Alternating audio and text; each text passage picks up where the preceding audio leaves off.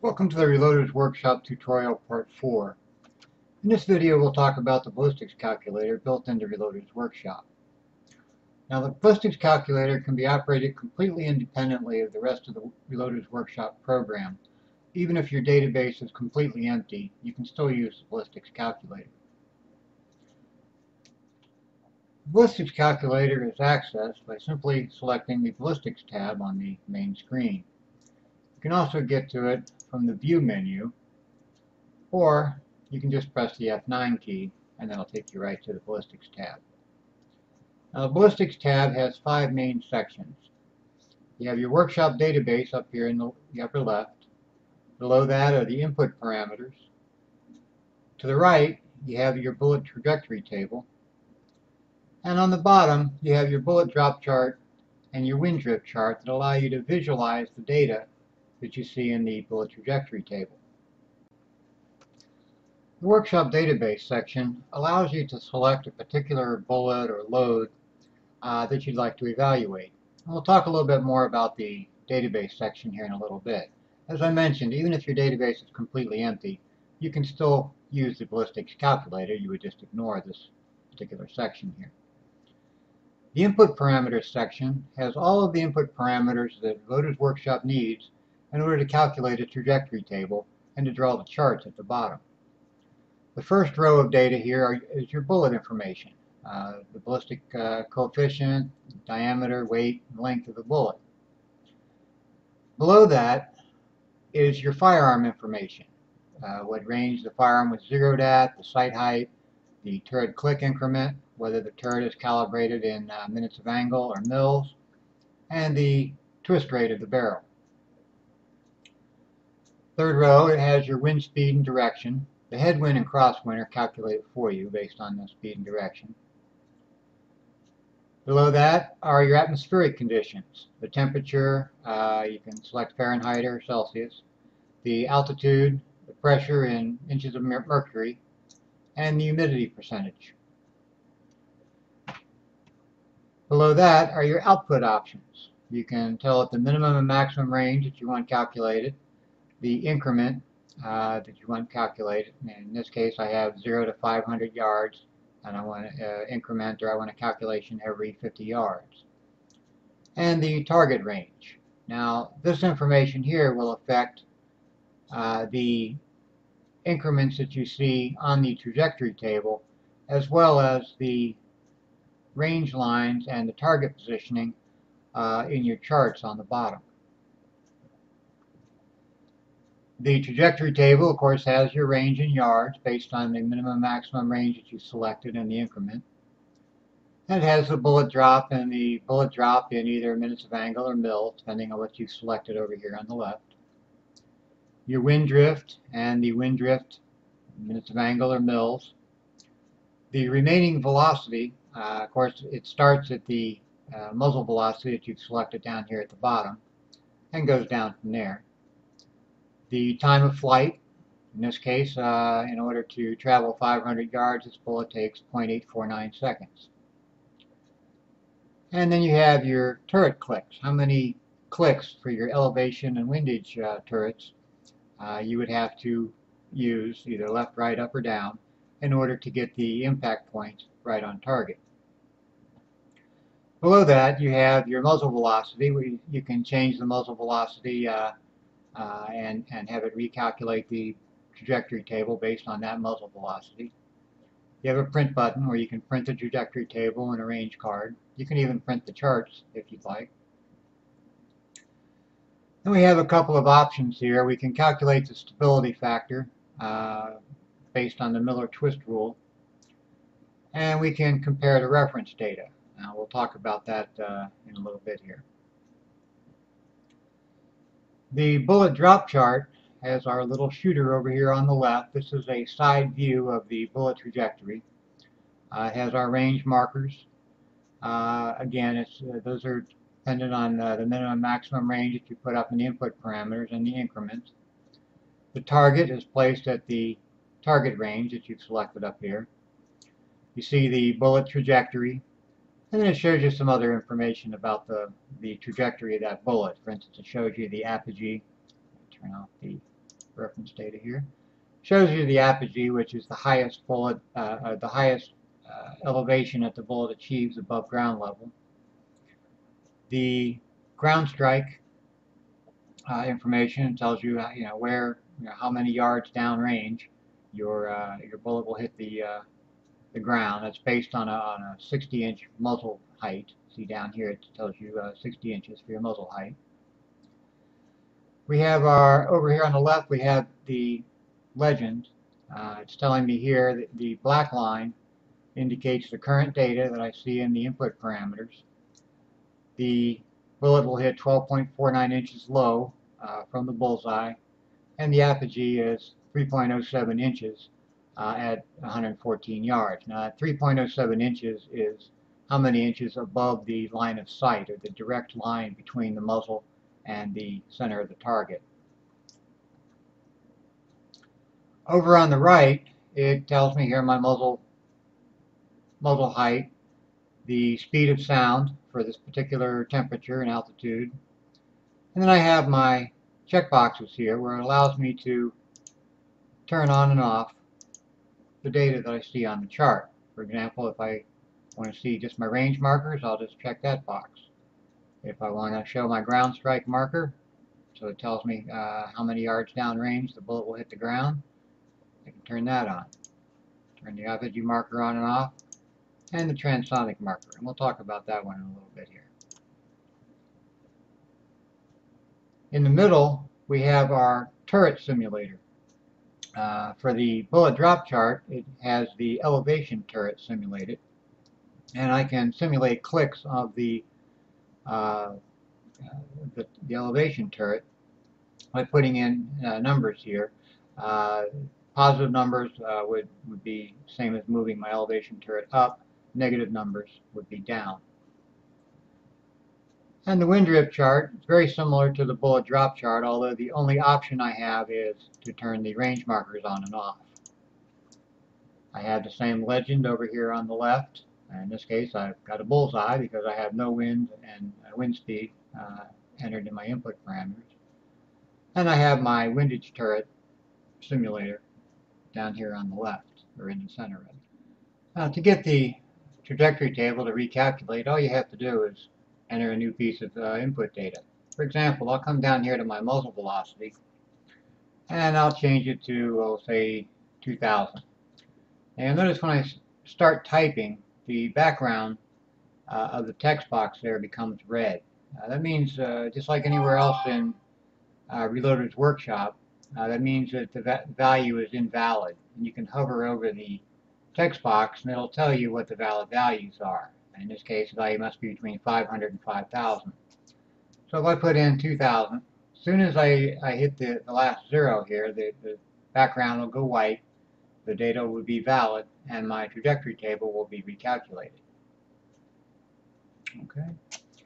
There's no calculate button to press or anything like that. I just, put in the new information, and it'll automatically recalculate for me. Here I'll change the bullet weight to 168, and it gets recalculated. Okay. Now, when you first load Reloader's WorkShop, it loads a set of reference data,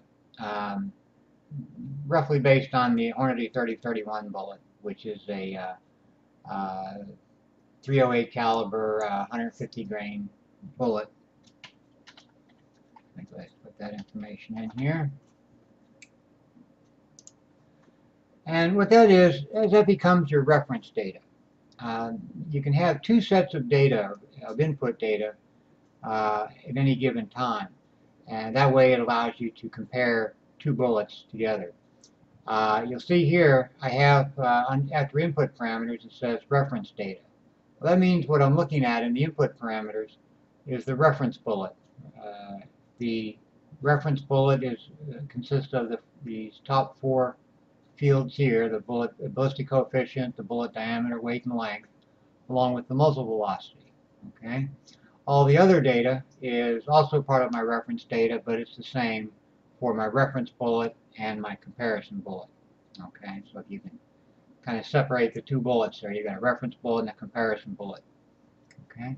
Now, when I'm looking at my reference data on here, and it says reference data after the word input parameters, you'll notice that the lines and the information down on the charts is in red. The reference bullet will always be displayed in red on these charts. And you'll see under my legend down here, it says reference data. 12.49 inches low, apogee at 3.07 inches, and so on. Okay? So the reference data will always be displayed in red on my charts. Now, if I change something, for example, my reference data has a bullet traveling at 2,400 feet per second. If I change that, say, to 2,700 feet per second, you'll notice that the word reference data disappears because now this data, the bullet information and the muzzle velocity, no longer match the reference data. And the lines and all of my information down here is displayed in black now. And if you look at the legend, it says current data, 9.46 inches low, and so on. Okay? So, reference data will be displayed in red on the charts. Current data will be displayed in black. Now, when I'm not looking at my reference data, in other words, I've changed the bullet information or I've changed the muzzle velocity, what I can do then is I can save this data as my reference data by pressing the Save as Reference Data button. Okay? Or if I just want to get back to my reference data, I can click the Restore Reference Data button, and it'll fill these fields back in with the reference data. Okay? Now, when I'm looking at the current data, I also have a little checkbox here that says Show Reference Data.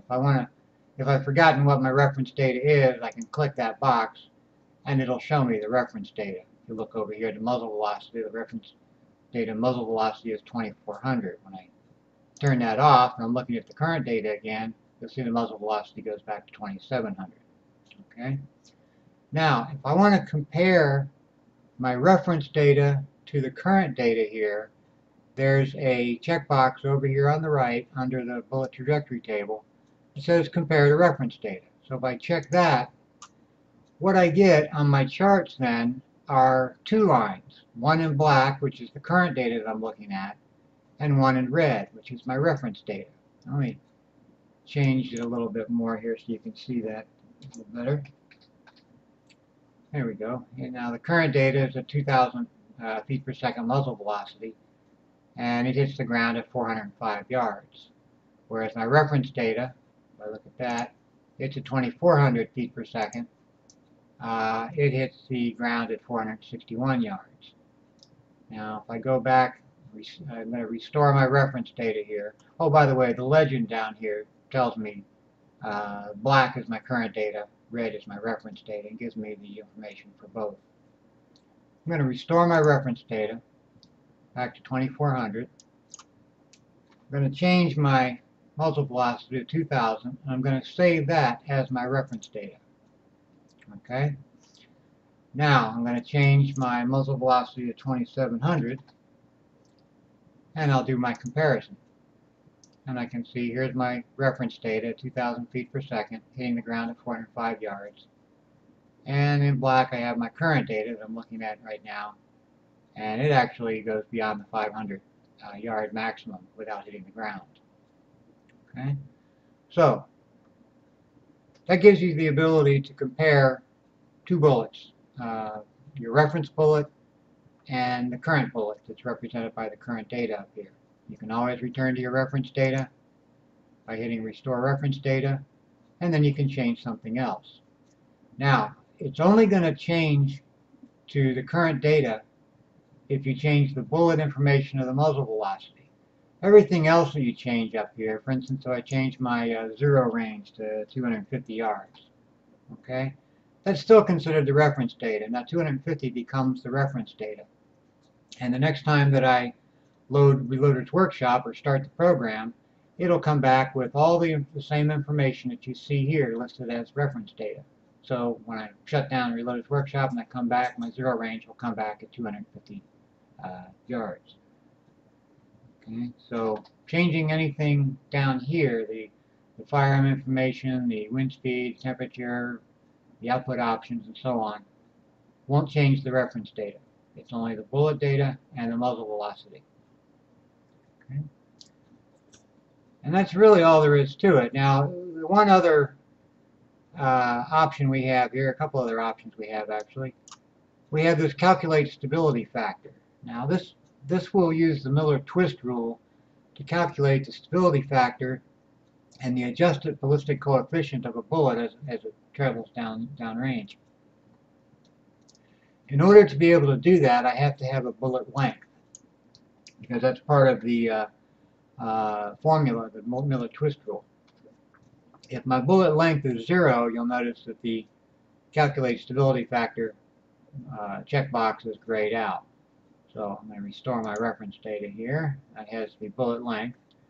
If I check the calculate stability factor checkbox, you'll see here it calculates the stability factor of the bullet as it travels downrange using the muzzle velocity, the twist rate of my barrel, the bullet length and weight and so on. And then it'll adjust the ballistic coefficient. Now there's no adjustments necessary because the stability factor is plenty high enough to stabilize this bullet. Anything, a stability factor of 1.5 or above is a stable bullet. From 1.0 to 1.5 is marginally stable, and you'll see a degradation of your ballistic coefficient. Anything below 1, the bullet's simply unstable. So you can check the stability factor of the bullet as it travels downrange.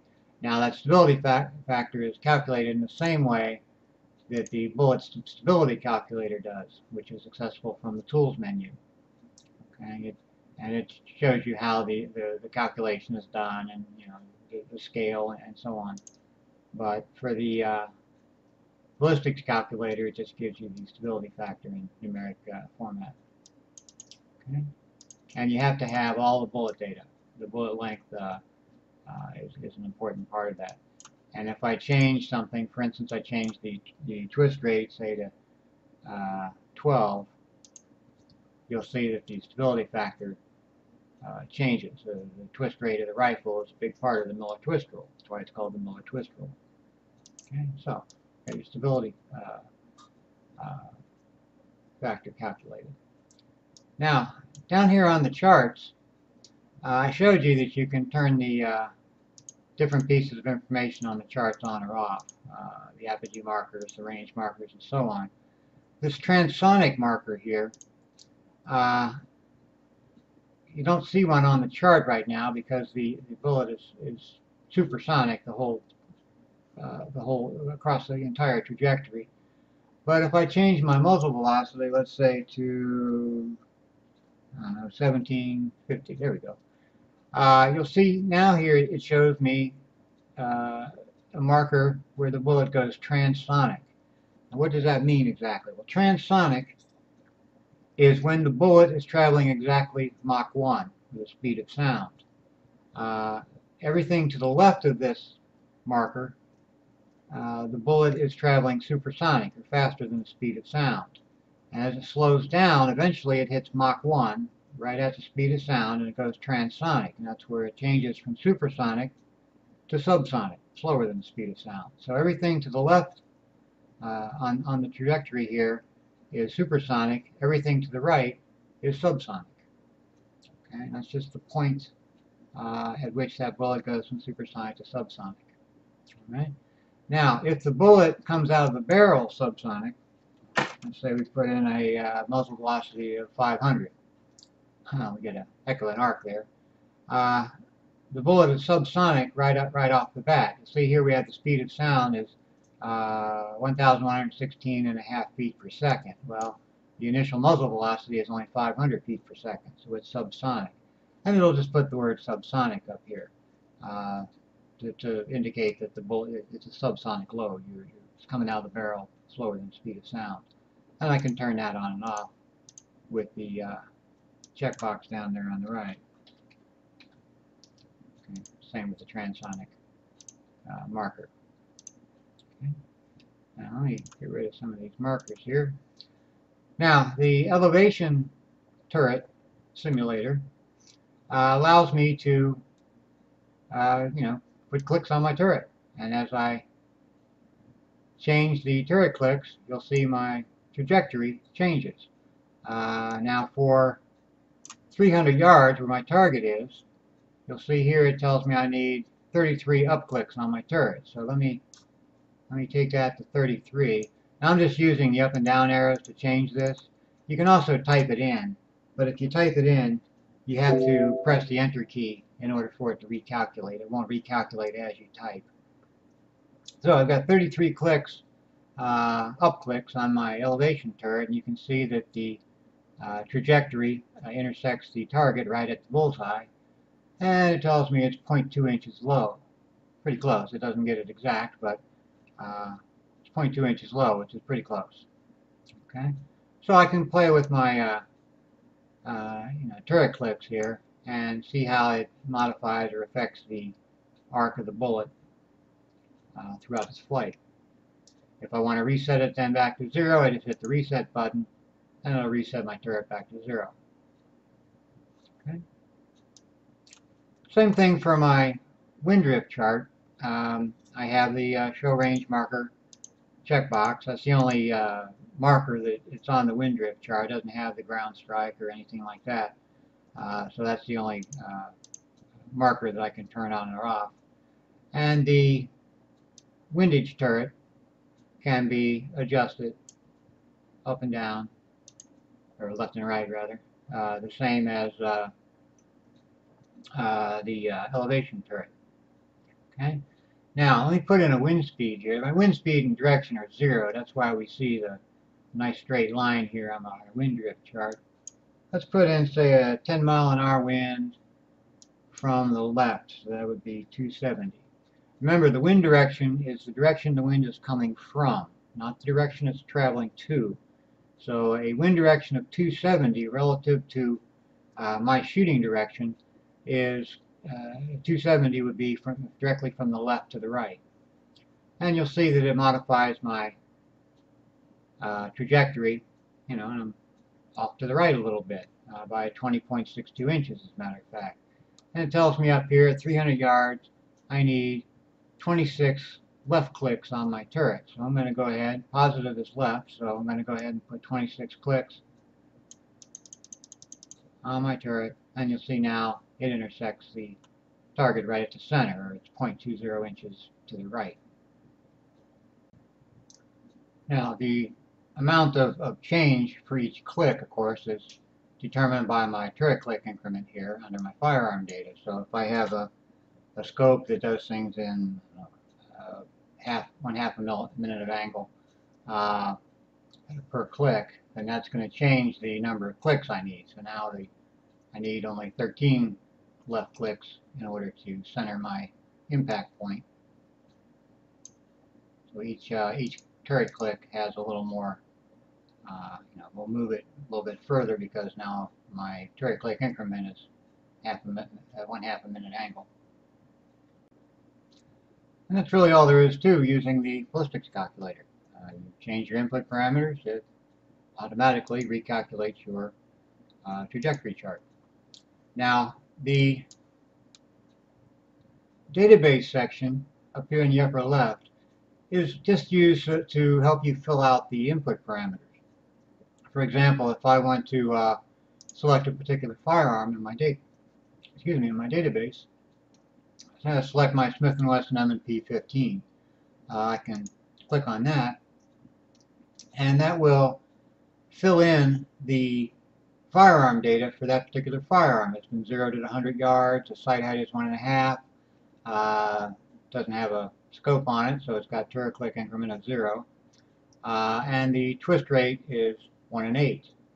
If I select my Remington 700, it'll fill in that firearm data. 200 yards 0 range, 1.5 inch sight height, 0.25 MOA per turret click, and a twist of 1 in 10. And once I have a firearm selected up here, of course, then I can't change any of the firearm information. If I reset the database information, everything will go back to any firearm or no specific load or badge, that kind of thing. And I can then change it. But you'll notice that it keeps the last value that it had. So if I just want to select a particular firearm just to fill in the data for me, and I only want to change one thing, I can then go back to reset, and I can try it with different twist rates, or I can try it with different sight height or zero range, that sort of thing. Okay? Same thing for batches, loads. For instance, if I select a particular load in my database, what it will do is fill in the bullet data that's used in that load. You see here the ballistic coefficient, diameter, weight, and length have been filled in for me with the data from that particular load. If I want to select a specific bullet, I can select a particular bullet, and it'll fill in that bullet information for whatever bullet I selected. Okay, so that's really all you need to use the database for, is to fill in your input parameters a little bit quicker, so you don't have to remember or look up what particular bullet's diameter and weight and so on is. You just select that bullet up here, and it'll fill in it for you. Now, a couple things with the batches and loads. The batches that it lists here, it will only list batches that have batch test data with muzzle velocities. Because what it's wanting to get from the batch here is the muzzle velocity. So batches that don't have a batch test and therefore no muzzle velocity listed won't be listed here. So in this case, I only see one batch, even though I've got quite a few batches in my database. Only one of them popped up because I've only entered test data for one of those batches. And by selecting that, then it'll select the load automatically, select the caliber, and select the bullet, and my bullet data is filled in. Now my muzzle velocity, if I want to use the batch test velocity, I can click on the use batch test velocity radio button, and it'll fill in the muzzle velocity from that batch test. If I want to use the load data velocity, I can click on that, and what it'll do is use the load data muzzle velocity that I entered when I created the load. And for 18.2 grains of powder using this particular load, I get a muzzle velocity of 2,900. If I change the charge, oops, let me reset that here. Let me select a load. When I had the batch selected, that batch used a specific charge weight or powder weight, so I couldn't change it. But if I only select a load and I want to try different charge weights, for instance, I select 40 grains as my charge weight, you'll see it fills in the muzzle velocity with 2,400. If I try the 43.3, you'll see the muzzle velocity then changes to 2,600, because that's the muzzle velocity that I've entered for that powder weight for that particular load. And then I can either it'll fill that in, and I can change it. If I tell it to use the load data, then it disables the muzzle velocity text box, so I can't change it. So if I have a batch selected, I can select either the batch test velocity or the load test velocity. If the batch is cleared, then I only have the option to use a load data velocity because I don't have a batch selected. Okay. I can also, you notice when you bring down the bullet combo here, there's a lot of different bullets selected. If I'm looking for a specific caliber, I can select just that caliber, say 308 Winchester, and it only lists the bullets that are usable in 308 Winchester. Okay. And as soon as I select something up here on the database, and it fills it in the input parameters, just like everywhere else in the ballistic calculator, it immediately recalculates my trajectory table and my drop chart and wind drift charts. That's all for this video. I hope you liked it. If so, please click the like button. Maybe even subscribe to my channel. Thanks for watching, and happy reloading.